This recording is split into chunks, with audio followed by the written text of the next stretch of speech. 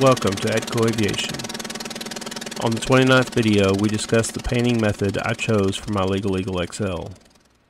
I've had some that was wondering how I drew the iron cross. Today, I thought I'd make a short video to explain how you can make the same any size you want. As most of you know, I use Excel as a tool for many things. I made another tab in my Excel spreadsheet. And of course, you're welcome to have that if you would like. I made it to where I could enter the overall size I wanted. For me, I needed 3 sizes, a 14-inch for the nose art, 30-inch for the tail, and a 42-inch for the 4 crosses on the wings. Anyways, all you have to do is enter the overall length, and it will tell you the other needed numbers. I took a piece of craft paper and folded it in half like so. I then folded the end at least half of the base, mainly just to square up the end. You could just as easily take a framer square to it. Anyways, next I took the half measurement of the overall width and measured from the folded corner and drew half of the base.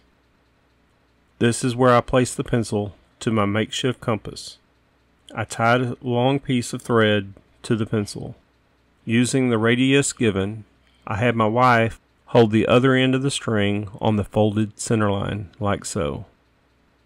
Next, I cut out basically 1/4 of the cross. I'll use this to trace out both the vertical and the horizontal sides. So I folded the end over once again, this time at least half of the overall width, and used the cutout piece to trace both the vertical and the horizontal leg halves. Once unfolded, I took a regular iron and ironed out the folds and the natural curves of the rolled up paper. Voila, the iron cross template. I took it to the aircraft fabric with 1 cross coat of white and traced it out with a pencil. Then taped it off and painted 2 cross coats or 4 coats of black, and then once dried I came back and painted 2 more cross coats of white around the black. This way you shouldn't add any extra weight from the extra layers of paint. Anyways, I hope you've enjoyed this video and hopefully found some of the info helpful for your build. And if you're on the fence about starting a Legal Eagle build, hopefully I've shown you just how easy it can be.